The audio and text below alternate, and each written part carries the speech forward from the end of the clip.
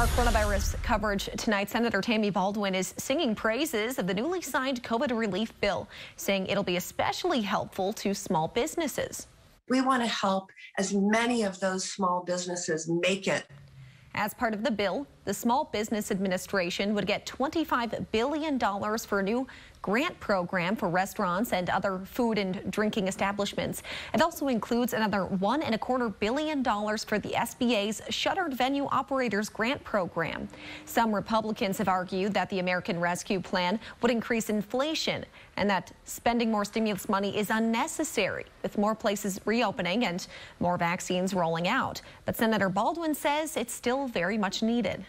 I've talked with so many small restaurateurs in the state of Wisconsin who, without this, really question whether they can make it after a very, very hard year.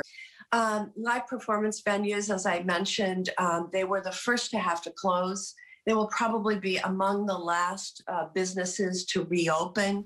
The American Rescue Plan also includes money for vaccines, schools, and rental and utility assistance.